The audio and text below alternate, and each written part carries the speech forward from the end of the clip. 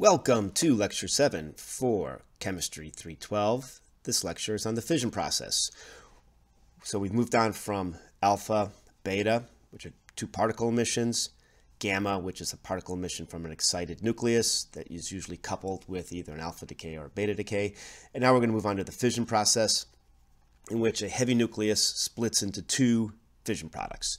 And we're going to see that this fission process can be induced by a particle, generally a neutron, or that the fission process can occur spontaneously, so as another type of decay route. We'll also briefly see that I can actually induce a fission with a charged particle. I need an energetic system, such as an accelerator, to achieve this. What we're going to see from the fission process is that the energetics for this fission process come from, if it's a thermal neutron, it's coming in, does not have a lot of energy, less than an eV. The energy really comes from the pairing of that neutron with an unpaired nucleon, an unpaired neutron in the nucleus. So these neutrons that come in, no charge, so they can penetrate the nucleus. They pair with an unpaired neutron. That extra pairing energy allows the resulting nucleus to overcome the fission barrier. That's why we see this unpaired neutron as an indicator of those isotopes that are in a regime where fission is energetically possible, that it tends to be those isotopes without a paired neutron, that fission. We're also going to see that these fission products, they tend to have certain properties. They are heavy for the isotopes that are formed, so they'll decay by beta. They form rapidly. They de-excite through the emission initially, right after the fission process. Neutrons are released in the de-excitation process. These neutrons can then drive reactions. This high energy from the fission process, 200 MeV on average, compared to EV range or even KeV range for the other decay routes. This high energy allows the use of fission in energy systems such as nuclear reactors to produce electricity. And we're going to see that these fission products, although they primarily decay by gamma emission after beta decay, there are certain fission products that can actually emit a neutron. The energy of the daughter state that's occupied is high enough to allow neutron separation. These delayed neutrons have an importance in controlling nuclear reactors.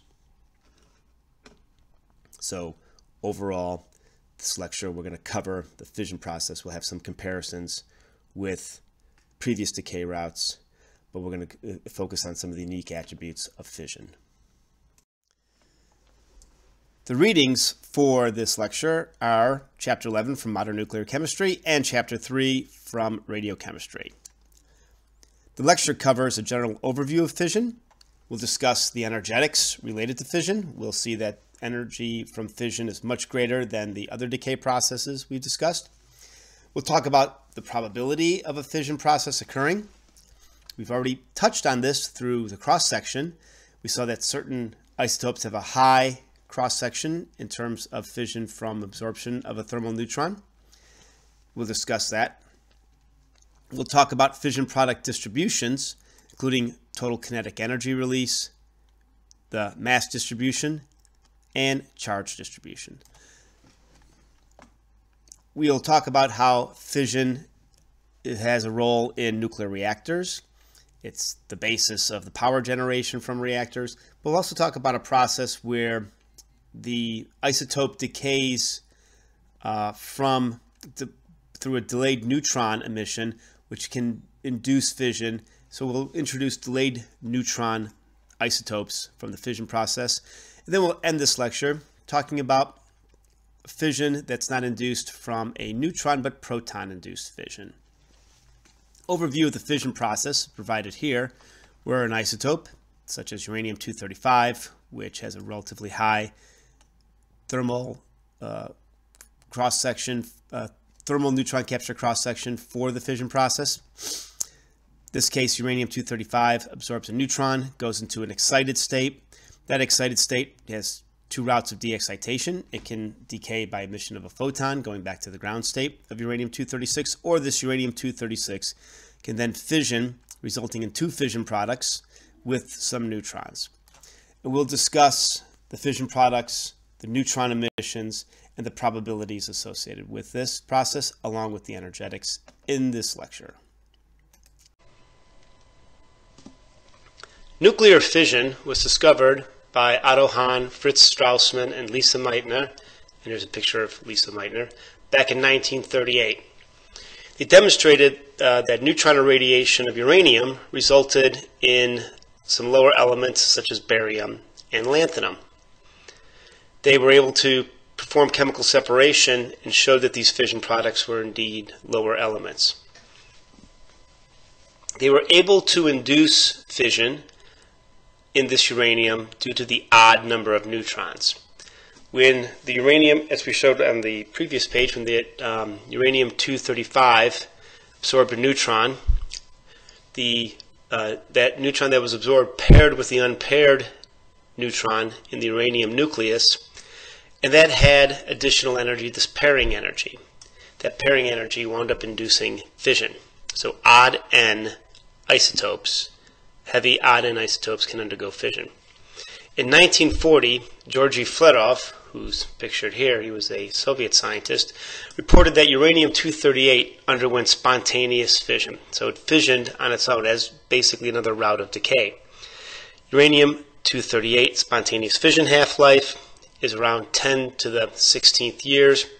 Remember, the half-life for that isotope is 4.5 times 10 to the 9th years.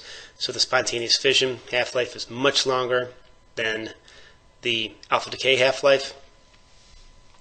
Through investigations, several other spontaneous fission isotopes were found, and these partial fission half-lives can be anywhere from nanoseconds to 2 times 10 to the 17th year. So the partial fission half-life for uranium-238 is actually rather long. Other early work associated with fission is shown here. The first man-made nuclear reactor was demonstrated in Chicago in December of 1942. With the advent and discovery of fission, efforts were put forward to understand sustaining the fission process. We know this as the chain reaction. This occurs when the neutrons that are produced from one fission encounter a fissile isotope, fissioning that isotope, producing another set of neutrons. One can think of two types of criticality that are possible. One would be called delayed criticality, where all the neutrons, including the delayed neutrons from fission, which we'll talk about later in this lecture, are necessary for the sustaining of a chain reaction. This is the type of system that is exploited in nuclear reactors. Another type of criticality is prompt criticality, where this chain reaction is sustained only from the prompt neutrons, those neutrons that immediately result from the fission process. This is the type of criticality that is exploited in devices. During the Manhattan Project, studies were performed on plutonium metal to understand criticality and how much material needed to be together in order for a nuclear chain reaction to occur. The initial subcritical studies used plutonium metal, which the information on the plutonium metal was given here, a little over 6 kilograms, about 9 centimeters in diameter. The studies were performed to determine how the configuration of the core and some surrounding materials would affect criticality. There were some notable incidents early with a pit of plutonium that eventually became known as the Demon Core. In August of 1945, they were using this pit of plutonium that was supposed to go into a third nuclear device, but by this time the war had ended, and there was the idea to identify conditions for supercriticality. The experiment was performed where the conditions were changed slowly. Neutrons were detected, which would indicate fission, and this would drive towards criticality. In this experiment in 1945, tungsten carbide bricks were used to surround the core. When a neutron encounters the tungsten carbide, it gets reflected back towards the core. So if you put more bricks around it, you can get more neutrons reflecting back in, increasing the fission and getting closer and closer to this chain reaction. When the experimenter was finished, put enough of these tungsten carbide bricks around the core to achieve a sufficient amount of neutrons from the fission process. While the experimenter was removing the tungsten carbide bricks, one of the bricks dropped into the plutonium core and resulted in a supercritical condition. This condition included enough dose from the fission to eventually kill the experimenter. And then with the same core in May of 1946, a picture shown here. This is not the actual picture, it was a recreation. The reflector that was being used was beryllium. A dome of beryllium was placed over the core. It was slowly lowered. A screwdriver was wedged under the dome to provide an opening, which would allow neutrons to escape. Those neutrons would not get reflected back in, so the criticality was not at a supercritical condition. Neutrons were being formed, they were being detected. The screwdriver that was holding the dome of beryllium above the plutonium core slipped. That gap disappeared. Supercritical condition was reached. Again, a dose resulting in doses and fatalities. For this reason, criticality experiments have been under high control. What was done back in the 40s is certainly not what is continued today. And here's an example of some current bare metal configurations used for fast neutrons. This is at the National Critical Experiments Research Center, and this is at the Nevada National Security Site. And what you see here is a configuration called flat top. And a core of fissile material can be placed inside this device and a critical configuration achieved. These neutrons that are produced are fast neutrons, and they're used to understand cross-sections and reactions of fast neutrons with a number of material, and also to understand fundamental physics of actinide isotopes. In addition to this neutron-induced fission, this thermal neutron-induced fission, fission can also occur if enough energy is supplied by the particle, and the particle has to overcome the Coulomb barrier. So fast neutron with extra energy, can induce fission. That's what's shown here. Here's the neutron energy versus the fission cross-section. And we see for uranium-238, once we get up to 1 MeV, we start to have an increase in the fission cross-section. A proton can also induce fission. We'll discuss this at the end of the lecture. As we've already said with Georgy Flerov's work on spontaneous fission, that's fundamentally similar to alpha decay, where we get tunneling through a barrier. We've already discussed that this thermal neutron can induce fission from pairing of unpaired neutrons. That pairing produces energy, and that energy goes into the nucleus, which can be useful for inducing the fission. So nuclides with odd number of neutrons can be fissioned by thermal neutrons with large cross sections, as this is shown here for uranium-238, where we see the fission cross-section high at low energies. And this follows a 1 over the frequency law for low energies. And these sharp resonance that we see in the middle between 1 times 10 to the first, 1 times 10 to the second, EV, those are called resonance energies. Those are the high resonance peaks for, in this case, the fission of uranium-235.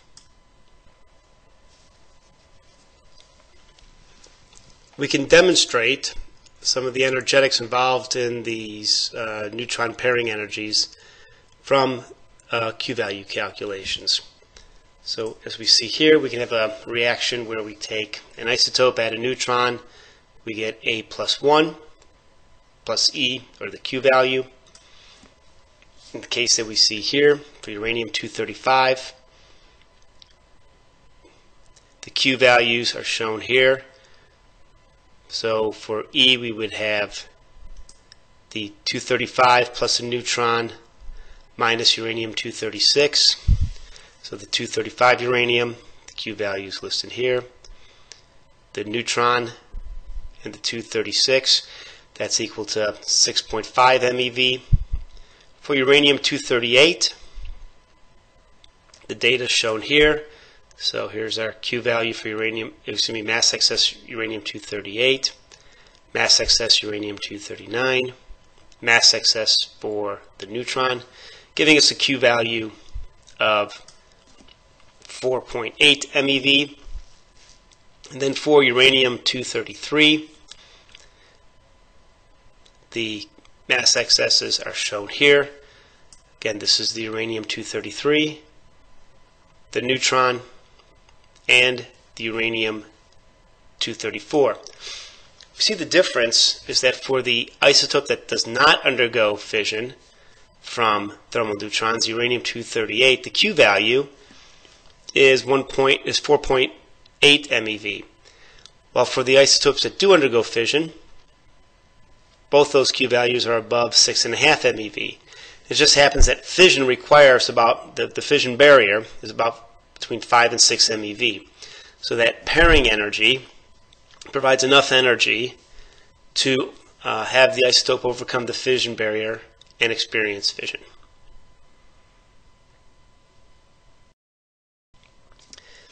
In the fission process, the fission products of the isotopes that we're most familiar with, uranium and plutonium, undergo an asymmetric mass distribution. And that asymmetric mass distribution is shown here. And this is for uranium-233, uranium-235 in red, and then plutonium-239 in blue. We see that there's a high peak, which is consistent. That mass doesn't tend to change for the different isotopes. This lower peak, we see that the peak increases with A. We have a mass distribution ratio of high to low of about 1.4 for uranium and plutonium. And these peaks, as we've discussed earlier, they're due to shell effects from the magic numbers. The peak is close to 132, which is the doubly magic 50 proton, 82 neutron, so that'd be tin 132. Symmetric fission is suppressed by a couple orders of magnitude relative to asymmetric fission. And this is all due to shell effects.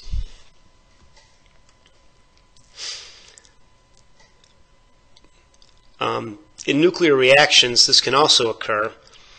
And the fission will compete with evaporation of nucleons in the region of high atomic numbers. So in other words, if you make an isotope from a nuclear reaction, it can undergo fission once it's formed as opposed to de-excitation by, for instance, emitting neutrons. We'll discuss this a little bit more when we talk about nuclear reactions. So as we've seen, the location of the heavy peak pretty much remains constant for the uranium isotopes and the plutonium-239. We see the lighter peak increasing. We can also see an influence of neutron energy, as what's seen here. This is for the 235 uranium fission yield with difference between thermal neutrons and 14 MeV neutrons. The obvious change is that as we increase the energy, this middle section, the yield goes up. What we're seeing is that we're kind of washing out some of the shell effects with higher energy.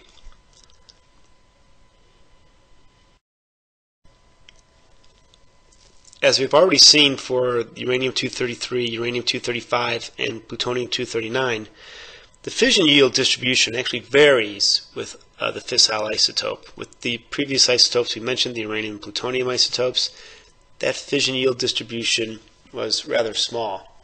But we can imagine, as what's shown here, as I start to increase the mass of the fissioning nucleus, the heavy curve remains constant and the light continues to increase.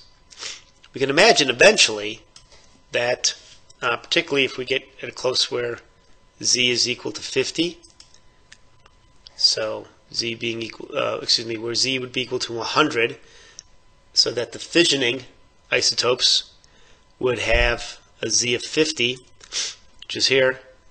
Fermium's a Z of 100. You can imagine that here we'd start getting symmetric fission. So if we look at fermium, as the mass of this fissioning system increases, the location of the heavy fission peak will start to coalesce with the light fission peak, and we can see areas on this curve where we're plotting N, the number of neutrons, against the mass of the fission fragments for the different, Z is plotted here. These are the different isotopes. We can see that those in the circles here are all symmetric. So we can definitely understand that the fission distribution is actually a function of, we've already shown it's the energy, but also the fissile isotope that's undergoing fission. Another aspect of fission products is how they are distributed. We've already talked about the yields being different, but even within a yield for a given isobar, for instance here the data is for A of 141, we have yields that can be either for specific isotopes, those are the independent fission yields, or the data that we see in the chart of the nuclides, the cumulative fission yields. For the most part, we've been working with the cumulative fission yields, which is an integration of all the independent fission yields for a given isobar. As we can see, the independent yields need to be determined for specific nuclides. These can be difficult to determine, especially with radionuclides fission products that are relatively short-lived.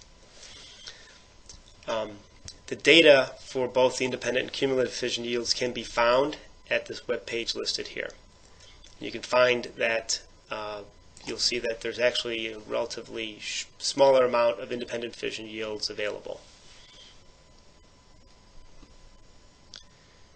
So the difference between the independent fission yields are shown here, where you have the dots on the line, and the cumulative fission yield is just the integration. And the cumulative fission yield, those are the data points that are available to us in the chart of the nuclides. Let's discuss what happens with the nucleus during the fission process. Now we're exploring two types of fission, spontaneous and induced. For spontaneous fission, which we see here, this occurs from the ground state of the nucleus. Modeling this spontaneous fission can be similar to how one models alpha decay, where for the spontaneous fission to occur, there must be tunneling through a barrier, and this is one of the reasons why half-lives for spontaneous fission tend to be very long. This isn't completely true, but generally speaking, for most isotopes that undergo spontaneous fission, the half-lives for this process are long. Those that have a shorter half-life, such as californium-252, are exploited because they have a relatively large spontaneous fission branch. Other routes that include this tunneling are shown here. One is isomeric fission. This can be thought of analogous to the decay of a gamma from an excited nuclear state to de-excite, except for this process, the excited nuclear state undergoes fission. And we'll discuss this in a little bit more detail later in this lecture. There's also subbarrier fission, where the nucleus is at an excited state but not quite over the fission barrier.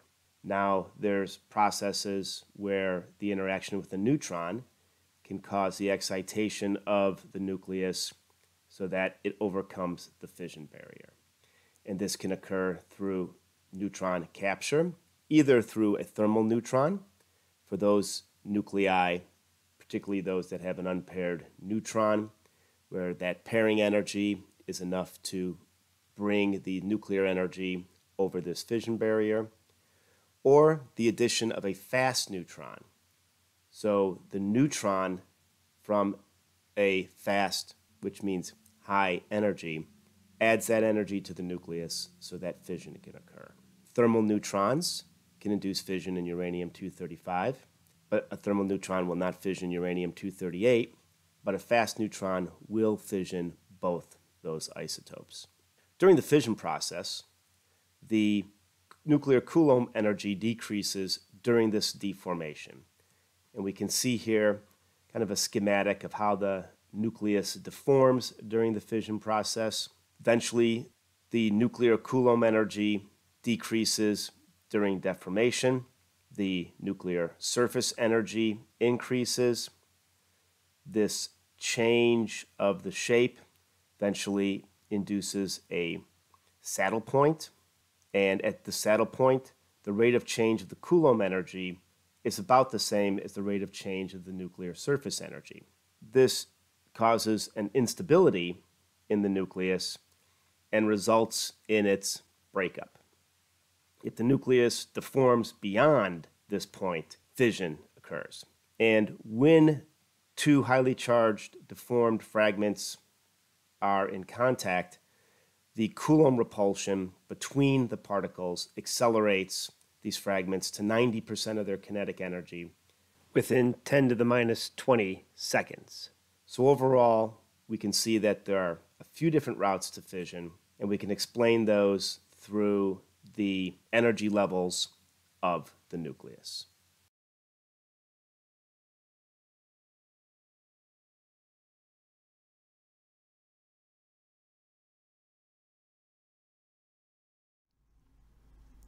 Fission products are neutron-rich fragments from the nucleus, and since being neutron-rich, they tend to decay by beta emission. So those neutrons tend to get converted into protons. However, there are some areas of the fission products where these decays actually result in the liberation of a neutron. This occurs when there's an isotope that'll decay that has a Q value, say around 5 MeV, in this case iodine-137. This is from the table of the isotopes. It's part of the mass parabola for 137. We have the data here. We see that iodine-137 has a Q value of 5.8 MeV. And the daughter, the xenon-137, the data is shown here, there's this SN value, the neutron separation energy, and it's at 4 MeV. So this Q value is enough, this energy is greater than the neutron separation energy. So you can imagine that if iodine-137 decays to a state that's above the neutron separation energy in the xenon, as opposed to emitting a high energy photon, the xenon can de-excite by emission of a neutron. And that's what this bar here indicates on the table of the isotopes, that this isotope will decay through neutron separation. And you can see that this is a delayed neutron. So the whole process is called delayed neutrons from fission products. So these particles, the reason that we have this energetics is that as the particles decay from an excited state down to a ground state, they go to more spherical forms. Generally, they'll give off prompt neutrons. The neutron will take away about 5 MeV. When first formed, those fission products, non-spherical, quickly emit a neutron, go to a spherical state, form a radioactive isotope, and then they tend to decay by this beta process. However, certain regions, as we see here, iodine-137, 139, and the bromine isotopes 87 to 90, can decay through this delayed neutron process.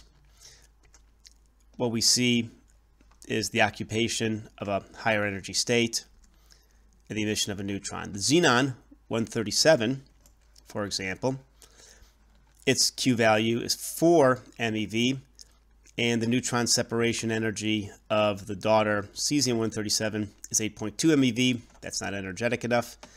Same thing for the cesium-137 decay. It's a little over 1 MeV, and these neutron separation energies are close to 7 MeV.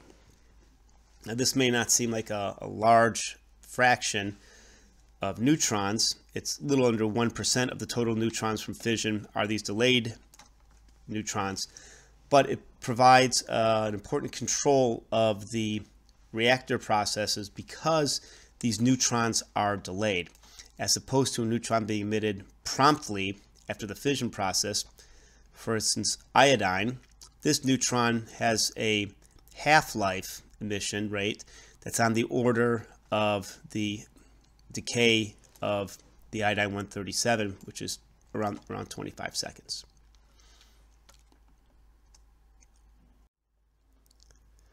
Other examples of isotopes that decay by neutron emission are shown here.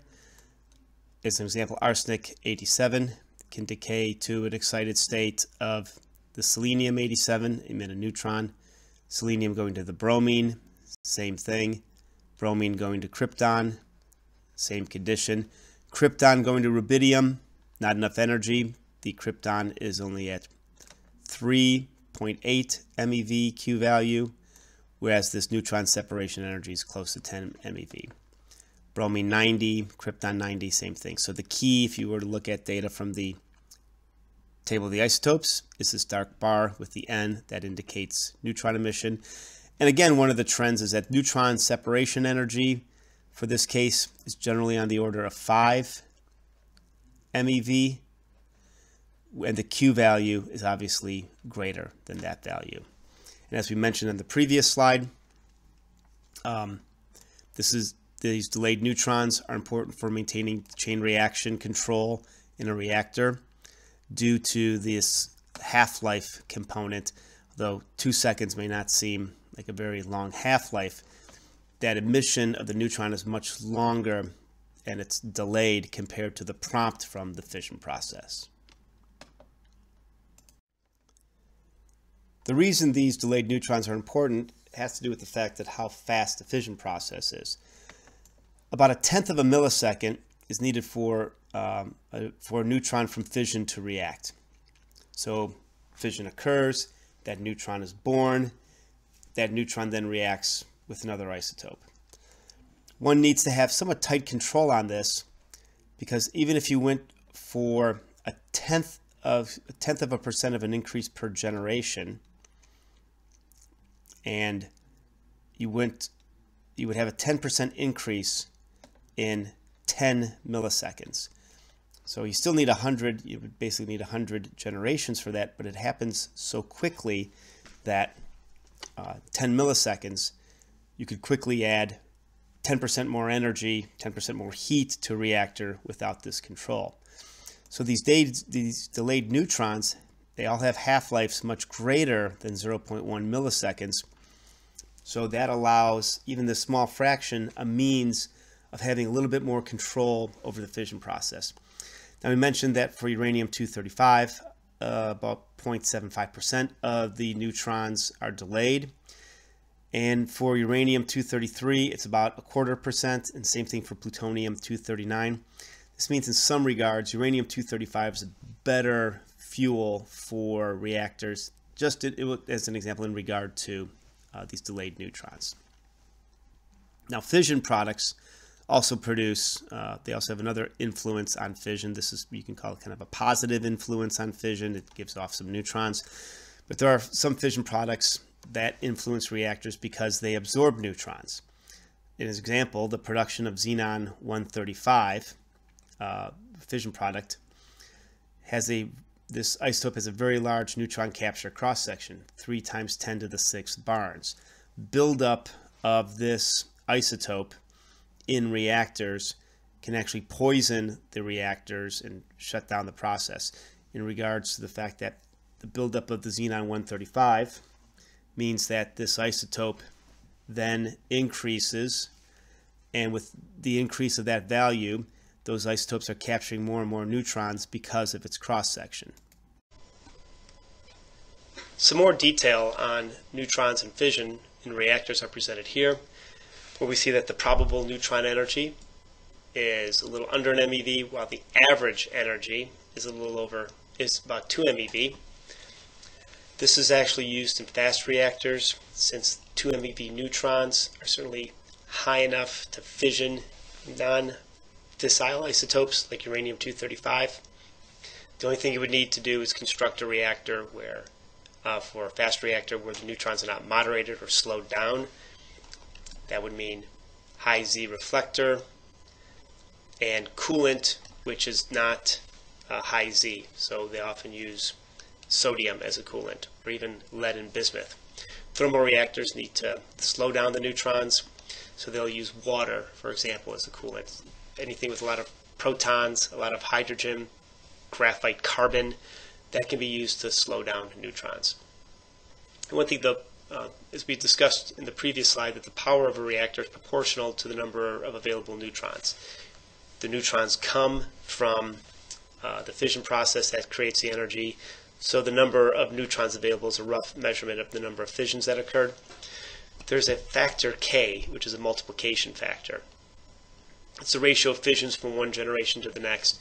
And here we've plotted multiplication factors as a function of burnup on this slide here, or as another K effective term as a function of years. And one thing they would like to do in reactor systems is have a K effective which is fairly constant over time. Once you get a K effective below 1, you are no longer able to use that as fuel. In fact, you want a K effective really of 1. You want the ratio of fissions from one generation to the next to be nice and steady. So they actually configure the reactor material, put things like burnable poisons into the core. Burnable poison is just an isotope that will absorb the neutrons and eventually be used up through the fission process. And here's an example of those K effective terms. As you see that they vary around 1 for both these figures.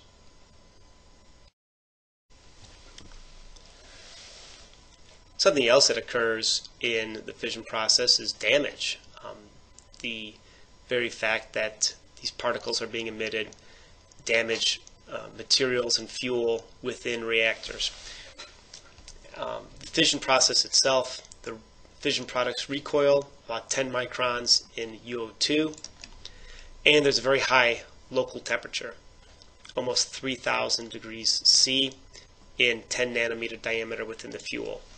Two of the types of irradiations that can, the damage that can occur from the radiation, one is swelling, which is shown here. There's a cube. Swelling is where the axes of each side of the cube increases. And then there's something called creep, where there's no volume change, but shape change. Both these types of damage can occur in reactors.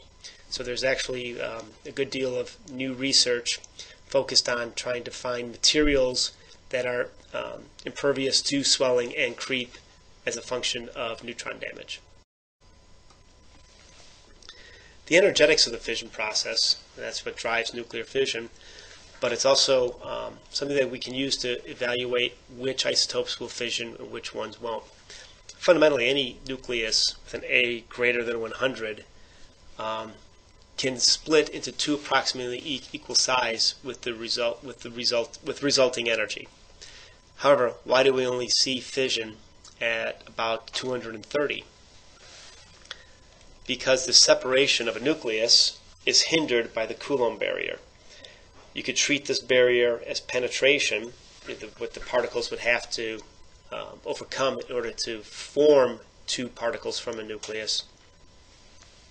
So if we could figure out the energy from fission and compare that to the Coulomb barrier, we could evaluate the difference and find out where this fission is possible. So we would actually have to have the fission overcome the Coulomb barrier. It just turns out around uranium, both these quantities have values close to 200 MeV. The Coulomb barrier is close to 200 MeV. Fissioning is close to 200 MeV. And once the fission energy is above the Coulomb barrier, this event can occur. For comparing Coulomb barrier and fission energies, we can use our generalized value for the Coulomb barrier. Here we have the two equations. We'll use this equation for the calculations, and all we're going to compare is the Q value for fission versus the Coulomb barrier from the calculated fission products. So here we assume a symmetric fission, uranium going into palladiums plus some energy. The Q value is 190 MeV, and the Coulomb barrier is 175.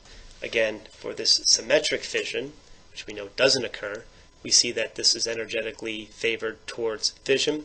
Let's evaluate something more realistic, asymmetric fission. So we have uranium-238 going to barium plus lanthanum. The Q value is, for that reaction, is listed here of 175. The Coulomb barrier is 164. We see that both these values result in fission. The realistic case, we need to consider shell effects.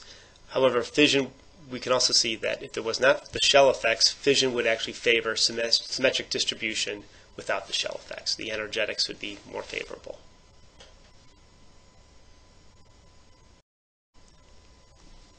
As an example, at 200 mercury has a Coulomb barrier of about 165 MeV between selected fission fragments, while the fission energy is around 140 MeV.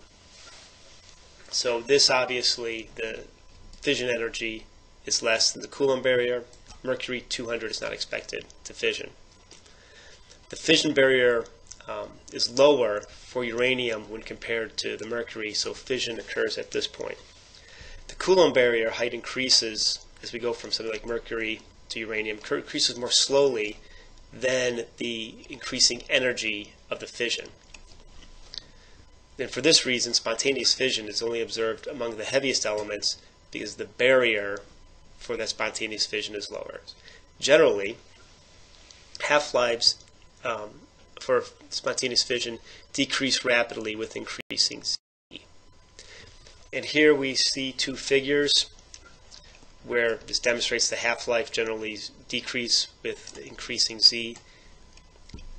Here, as we go from thorium, uranium, plutonium, curium, californium on to element 104, we're plotting the half-life versus Z squared over A. But we see that as we go heavier in atomic number, higher in atomic number, heavier in mass for given elements, we tend to see a general trend. However, for a given element, for instance, if we evaluate fermium, if we go to 258, from 244 to 258, we see that at 248 and 244 approximately the same, very short half-lives, and there's a high half-life peak at around 250. And this trend is repeated for the other elements.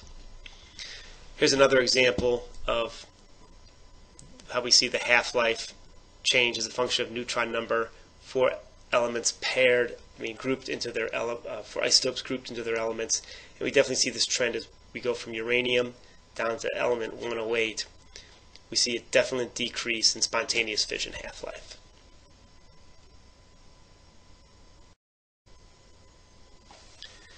Fission can also occur through isomeric states. We talked about isomeric states with gamma decay. These often result in metastable state isotopes, where the isomeric state is above the ground state and de-excites to the ground state with the emission of a photon for gamma decay. For fission, it's possible to have an isomeric state which will decay by splitting in two. And these tend to be very short, nanoseconds to microseconds, and it's a competitive process with fission. And you can basically think about these fissioning isomers are states with these second wells. So here's a primary well, here's a second well. The isotope can sit in this second well. The barrier that it has to tunnel through to fission is now much less for the isomeric fission than the spontaneous fission. And for that reason, the shape of the nucleus will change. This is why these isomers are also called shape isomers. And this exists because the shape of the isomer is different than the ground state nucleus. These fission isomers, there's about 30 of them known. They occur around uranium to berkelium. And this can be induced by neutrons, protons, deuteriums, and alpha particles. They can also result from decay. So it's possible to have one isotope decaying to a fission isomer from a parent decaying to the fission isomer in a daughter state, and then that daughter state undergoing fission. So here's some examples of the fission isomers, we can see that americium 243, the isomeric state is high enough where it's at 2 MeV, which is enough energy to get over this fission barrier. So that would be something in this figure at the top. It would be living in an area where the energy would be high enough to penetrate this barrier to fission and then go through isomeric fission. What is seen is that if one evaluates the saddle points, so a first saddle point, and this is an evaluation, the figure on the bottom left-hand corner shows energy above the first well for the first saddle point, so that would be this energy, and then the energy above the well for the second saddle point, which is shown here. That's the second well energy, and then the second saddle point energy is shown here. We see that there are changes in these trends. The second well point does not tend to change as a function of isotope. However, the relative height of the first and second well does change. This figure here shows what would happen to the nucleus, how the nuclear shape changes as it moves from one point of this fission isomer to another. So you can imagine that getting into this fission well definitely lowers this barrier, as we showed in the previous slide. The area that the area that needs to be penetrated to induce fission is much less compared to the first well condition. A final example of fission has to do with that's induced by other particles besides a neutron. And here we have an example of proton-induced fission. We see a fission mass distribution for the reaction of thorium with a proton. That produces this fission product. And here the fission product distribution for the reaction is a function of energy. And what we see is that the excitation, there's a definite influence on the fission product distribution with energy. As we see, we go from 13 MeV protons to 53 MeV protons. We start off at 13 with what looks like a typical two-humped fission distribution, as you would expect for something like thorium based upon the shell model. We're all the way at 53. We see that we get symmetric fission, which tells us that the ground state, lower energies, is really dictated by the shell model. And if we can overcome the shell model, we tend to see symmetric fission. And the amount of energy put into the system by the proton, 53 MeV, is enough to help overcome the shell model and allow symmetric fission product formation. This lecture on fission described some important components related to the fission process. One, we described the mechanisms of fission, what occurs in the nucleus during the fission process, how the fission occurs and is driven by a distribution of charge in the nucleus, and that eventually the Coulomb barrier is enough where it overcomes the binding of the nucleons together and inducing a very energetic reaction, producing two excited fission products. And these fission products can excite through the emission of a neutron rapidly, de-excitation by emission of photons, and the formation of fission products. We discussed the types of fission reactions that can occur. One is induced by particles. The most common one that people think of are neutron-induced, particularly thermal neutron-induced reactions, as you see in reactors. Those have high neutron capture cross-sections for the fission process. We've explored on the chart of the nuclides how to determine, how to utilize these values. We've also, in this lecture, showed that fission can be induced by charged particles, proton-induced fission. You need to have an energetic system because the proton carries a charge. You need to get over the Coulomb barrier of the nucleus. We talked about spontaneous fission, where fission is just another decay process that competes with other decay processes. Spontaneously fissioning isotopes are in the high and heavy end of the chart of the nuclides. We talked about the energetics of fission, relationship between the energy, the Q value, and the Coulomb barrier. When the Q value can exceed the Coulomb barrier, fission can occur. Generally, this needs to be in a regime on the order of 200 MeV for the Q value. We talked about the probability of fission. One should remember both cumulative and specific yields. So the cumulative yield, which is also provided in the chart of the nuclides, is for a given isobar, where specific yields are for specific isotopes. And then finally, from this lecture, you should understand something about fission product distributions, particularly the mass distributions, how they're primarily asymmetric at uranium and plutonium, but they become symmetric as the mass of the fissioning isotope increases. This is driven by magic numbers of the fission products, particularly tin 132, doubly magic with a Z of 50 and an N number of neutrons of 82. And we also discussed total kinetic energy release.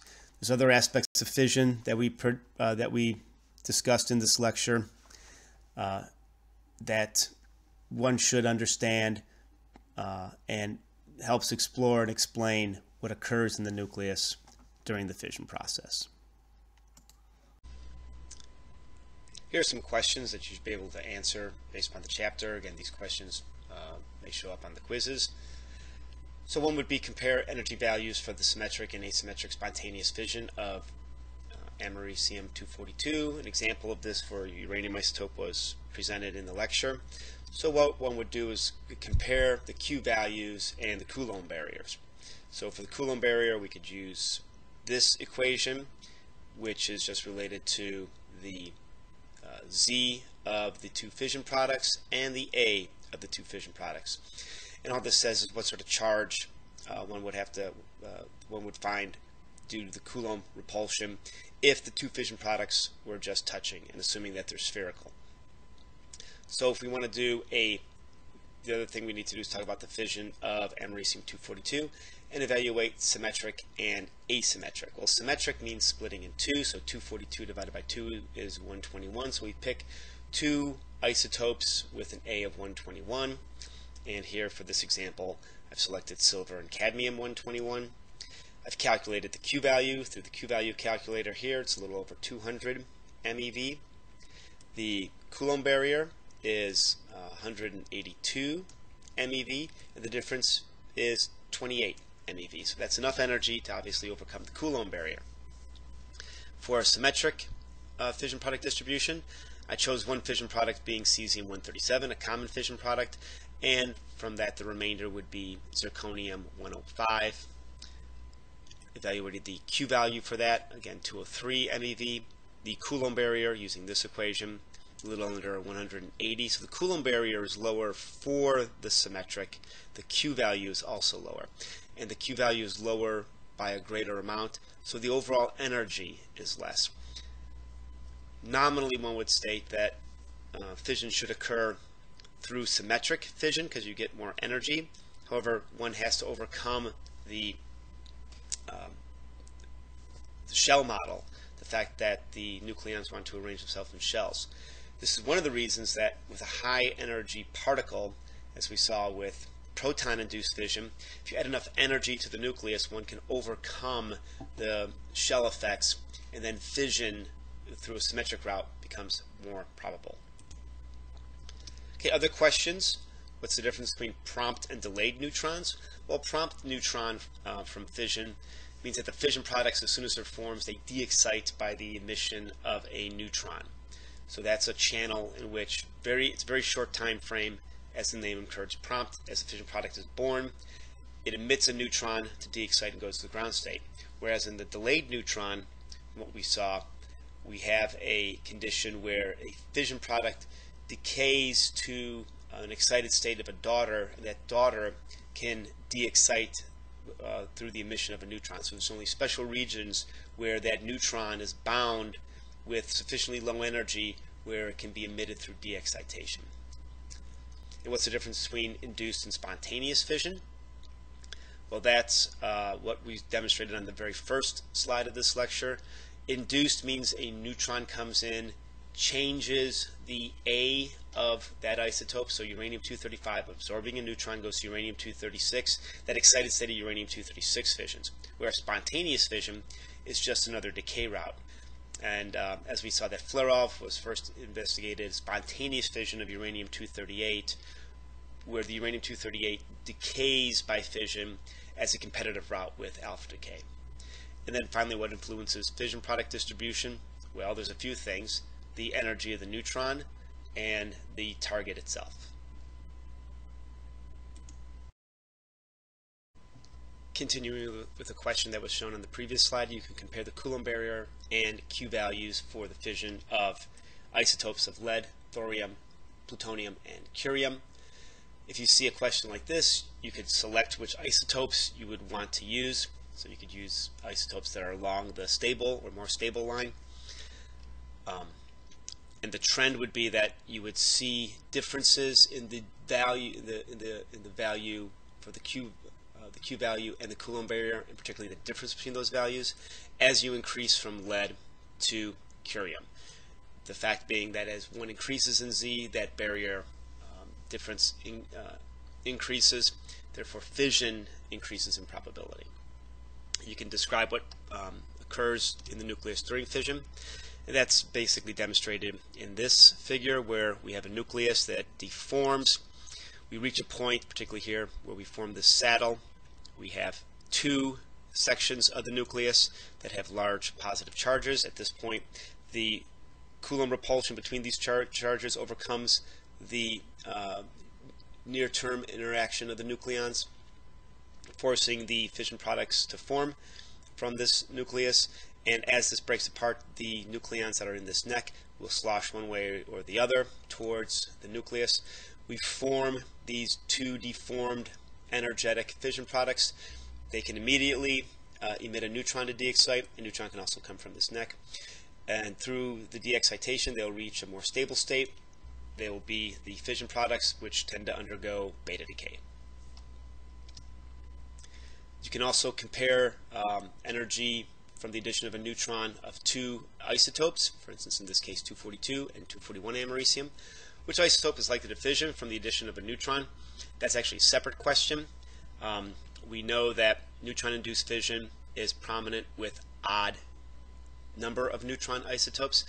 Americium has an odd number of protons, so americium-242 has an odd number of neutrons. We would expect that this would have a more likely fission due to the addition of a neutron, and we could verify this by looking at the cross sections for the fission cross section for the NF reaction, and we would see that the americium-242 indeed has a much larger cross section in comparison to the americium-241.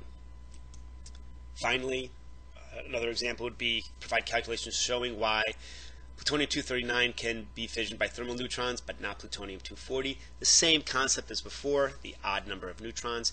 And this is similar to an equation that was demonstrated in the lecture for uranium isotopes. When you have completed the lecture on fission, please comment on the blog and respond to the Lecture 7 quiz. From this lecture, you should be able to explain why the distribution of fission products is asymmetric in mass, and why this changes as the mass of the fissioning isotope increases. You should understand the different types of fissions that were discussed, and this includes neutron-induced reactions, and really focus on why the odd number of neutrons in the nucleus that is absorbing the neutron and undergoing fission allows the fission process to occur. You should also understand spontaneous fission, the process where the nucleus undergoes fission without the reaction of a neutron, and we did discuss how this modeling is similar to alpha decay. You should be able to discuss, comprehend, and utilize cumulative and independent fission yields. You should be able to broadly describe what happens to the nucleus during the fission process. You should understand and identify how delayed neutrons are emitted from fission products. Given a mass parabola, you should be able to identify which fission products can emit a neutron to de-excite. This is the delayed neutron. You should understand how fission properties are used and influenced in nuclear reactors. This includes the role of delayed neutrons. You should also understand what is a desirable neutron multiplicity in reactors and what that neutron multiplicity means. And you should be able to broadly speak about some types of damage in reactors from the fission process. You'll be expected to calculate energetics related to the fission process and primarily compare Coulomb barriers and the fission Q value. Through these comparisons, identify which isotopes would be expected to undergo fission. You should understand that spontaneous fission half-lives generally decrease rapidly with increasing Z. You should be able to comprehend trends and systematics in proton-induced fission. There was a discussion on fission isomers, and you should be able to basically understand that, as in gamma decay, isomeric states can exist in which fission is a decay mode.